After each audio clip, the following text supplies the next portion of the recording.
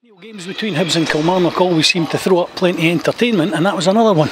It was a very high quality game of football, and I was concerned going into the game. Kilmarnock had a great win at Aberdeen last time out. Not many teams can go there and win as comfortably as they did, so I knew we were in for a game today. But we got off to a great start, and then we became very, very passive defensively.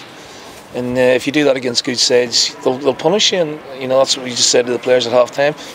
It wasn't as if we were playing poorly, and they were the 2 attempts on goal that Kilmarnock had first half. So we got punished for not being as aggressive as we could have been. Second half, I thought we had good control of the game. I thought we played well today, Cliff, and I thought we deserved to win. Similar to the game at Rugby Park last season, 2-2, we were 2-0 up in that game. They pegged us back to 2-2.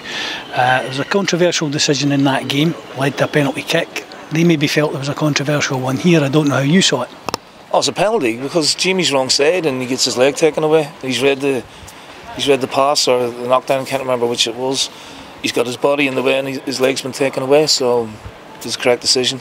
Flo Canberry back in the starting lineup. Maybe looked a wee bit rusty, lacking a wee bit match sharpness, but he put the penalty away well. Yeah, but any good moves came through Flo, and he's such an important player for us, and that'll give him his confidence, a shot in the arm. Not that he needed, because he's a confident boy, but to go up there and take the penalty under pressure, speaks volume for him, and I'm delighted with that. So that'll give him, hopefully have him up and running now, because it's been a frustrating time for him, as it has been for us, because we miss him. We miss that physical presence, and we've had to change the system today, and we've only had a few days to work on it. It's still a little bit tweaks here and there that need working on. Ayupong comes on, does great for us. Thought he had a very good game. Milligan comes on, thought he was very good. Thought Whittaker in that role did very, very well as well. So it's been a good day all round.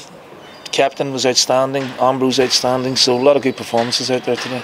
We'll not talk about Stevie Mallon's goal, because he just does that every time he gets a free kick around there. But it's just, it's world class. To hit it, that hard with the control into the top corner, the other corner, it's just world class. And again, I thought, he showed a lot of things that he didn't show 2 weeks ago. His desire to get the ball back, his passing was good, he almost scored again. So he's having a fantastic time for us. The second goal looked like it came straight from the training ground. Yeah, Gary Parker taking the copyright for that, and he studied the videos, and the movement was good, the execution was good, and it's always very pleasing when that does work. So it gave us a great start, but we just seemed to drop off a little bit, our intensity to our play, and they scored 2 very good goals from their point of view. That said, you did have to reorganise things. The absence of Paul Hanlon didn't help matters. You had to change things at the back a little bit.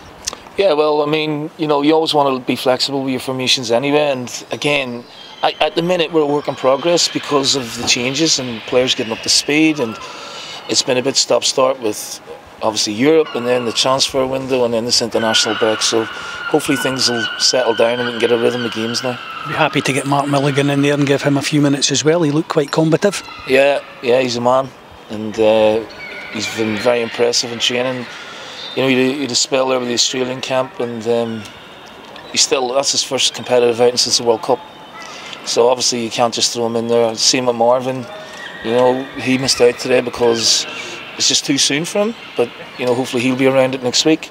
And same with Darren McGregor as well. So we're getting some bodies back, which is obviously very pleasing.